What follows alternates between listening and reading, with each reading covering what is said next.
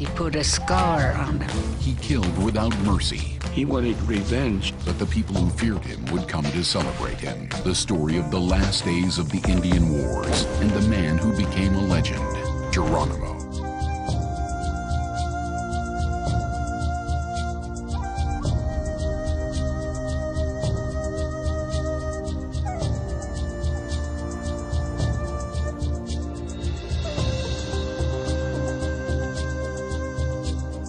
Geronimo was born on June 16, 1829. Geronimo was not his real name. His real name was Goyata, given to him by his Chiricahua tribe when he was a boy, which means one who yawns.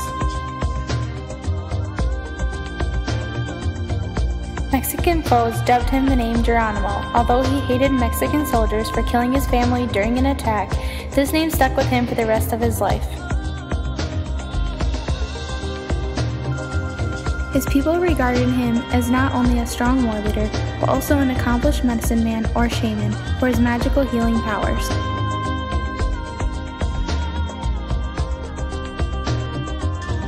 His first encounter with the supernatural was within months of the March 1851 massacre of his family.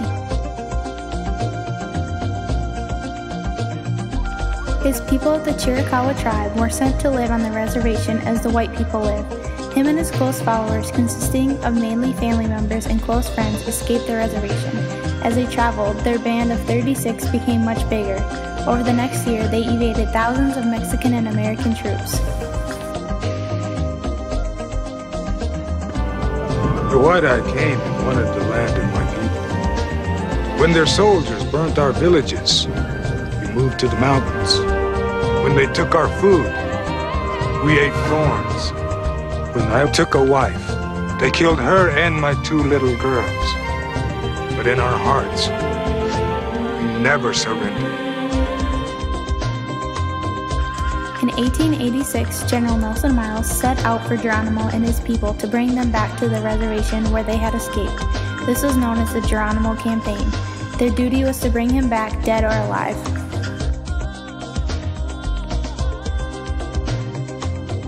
He claimed to have practiced the gun ceremony, which is a series of prayers and songs that was thought to grant protection. The guns of his enemies often jammed or misfired when trying to shoot him. He has over 50 bullet wounds on his body, but he claimed bullets cannot kill me. One day, when praying to the god Yusin for the healing of a woman, Yusin promised that Geronimo himself would live to an old age and die a natural death. This gave him confidence when in the battle that he could not be killed. Geronimo claimed the Apaches knew what herbs to use for medicine, how to prepare them, and how to give medicine.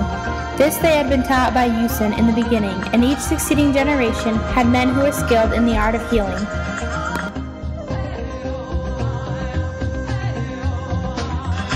Geronimo was one of the last American Indians to formally surrender and accept American authority.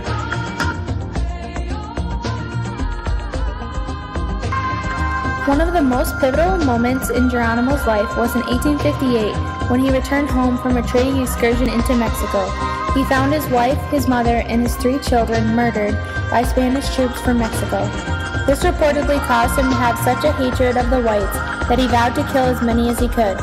From that day on, he took every opportunity he could to terrorize Mexican settlements, and soon after this incident, he received his power, which came to him in visions.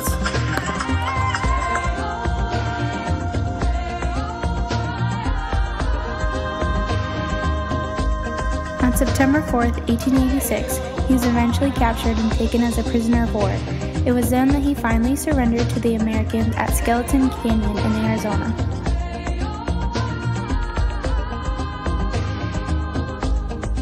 He died of pneumonia on February 17, 1909, at the age of 89. He was a prisoner of war.